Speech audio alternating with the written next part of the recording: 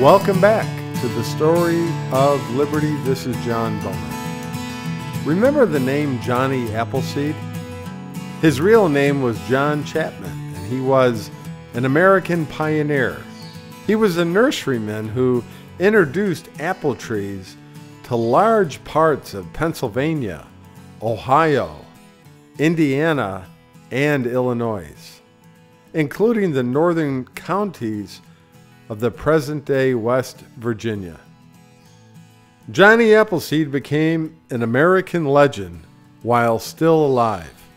Due to his kind and generous ways, his leadership, he just loved to plant apples. Johnny Appleseed was also a Christian missionary.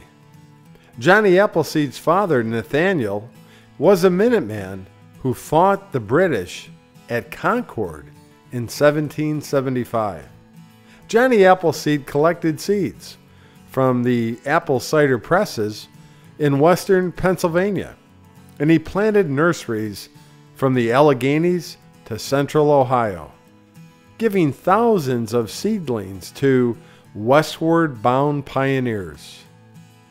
He lived at harmony with the Indians. Many of the Indians were his friends, and he brought them medicinal plants. During the War of 1812, Johnny Appleseed heard the British had incited an Indian attack, so he ran 30 miles from Mansfield, Ohio, to Mount Vernon to warn the settlers. That's longer than a marathon race, isn't it?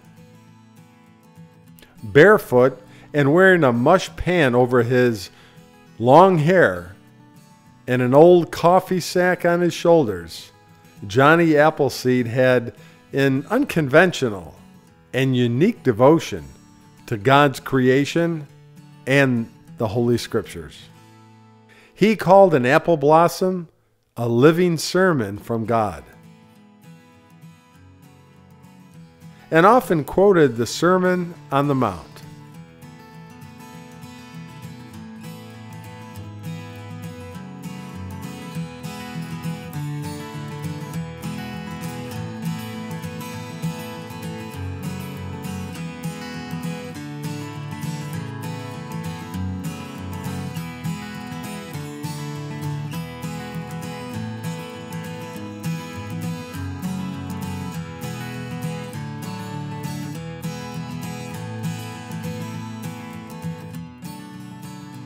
Johnny Appleseed also had a business plan. We always see the image of Johnny Appleseed spreading apple seeds randomly wherever he went. But in fact, he planted nurseries rather than orchards. He built fences around them to protect them from the livestock. He left the nurseries in the care of a neighbor who sold the trees. And he returned every year or two to tend to the nursery he planted. Although apples grown from seed are rarely sweet or tasty, apple orchards with sour apples were popular among the settlers because apples were mainly used for producing hard cider and applejack. In some of the settlements in the Midwest, the owners of property planted orchards of apples and pears in order to uphold the right they claimed to the land. So Johnny Appleseed planted orchards on good real estate on the frontier. Johnny Appleseed had a subsistence lifestyle. Toward the end of his career, he was present when a missionary was giving an open-air congregation a message in Mansfield, Ohio. The sermon was good. It was on the topic of extravagance. And because the pioneers were buying indulgences at the time, such as imported tea.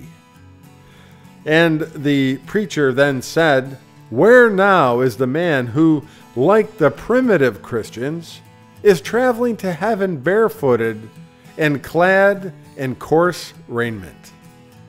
The preacher repeated this again until Johnny Appleseed walked up to the preacher, put his bare foot on the stump, that had served as the podium and said, "Here's your primitive Christian." The pastor dismissed the congregation. Poet William Henry Venable wrote, "Remember Johnny Appleseed, all ye who love the apple. He served his kind by word and deed in God's grand Greenwood Chapel." When Johnny Appleseed was 70 years old, he visited a friend, William Worth, one evening. He ate some bread and had milk, and he read out loud from the Holy Scriptures. He lay down on the floor and went to sleep, and he never woke up. Johnny Appleseed went to heaven. So was the unique life of Johnny Appleseed.